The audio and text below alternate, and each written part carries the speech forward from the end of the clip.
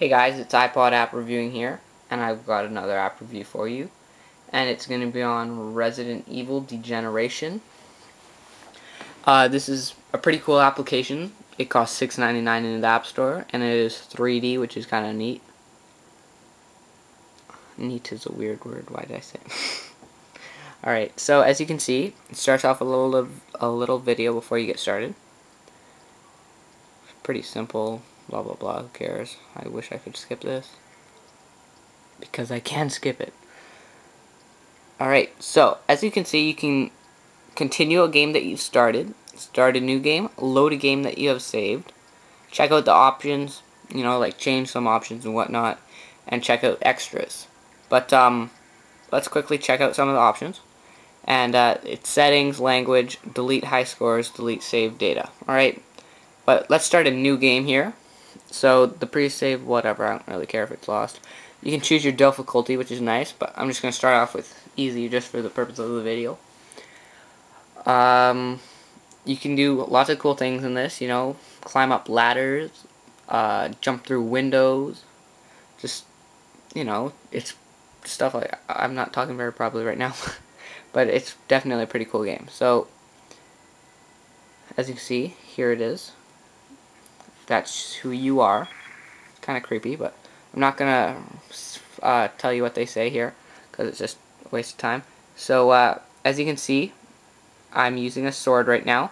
So you can use swords or guns. You can use your sword when you lose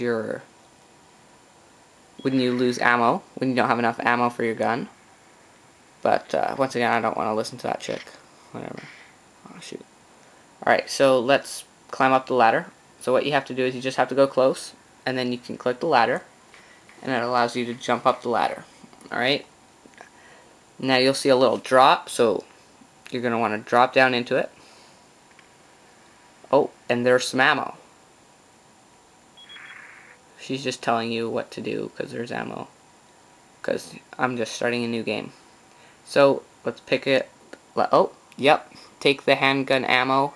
Cha-ching. Right. Now, let's jump through this window. Right?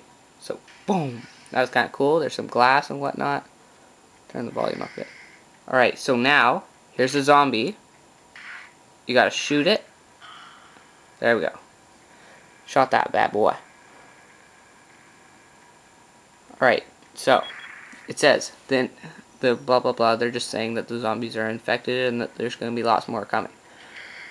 So as you can see, here's some more zombies on its way. Oh, there's two. You can aim it.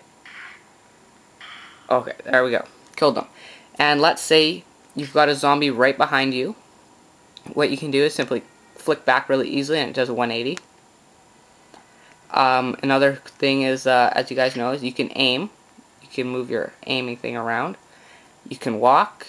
You can use a sword, you know, when you have to, in case you don't have enough ammo and whatnot. And also, you know, you jump through windows and different stuff like that. It's pretty cool for this 3D application on an iPod Touch or iPhone. So, if you guys like this, go check it out. As I said, it costs $6.99, but Capcom has done a great job making this application. And I hope you guys enjoyed watching this. And please rate, comment, and subscribe. See ya.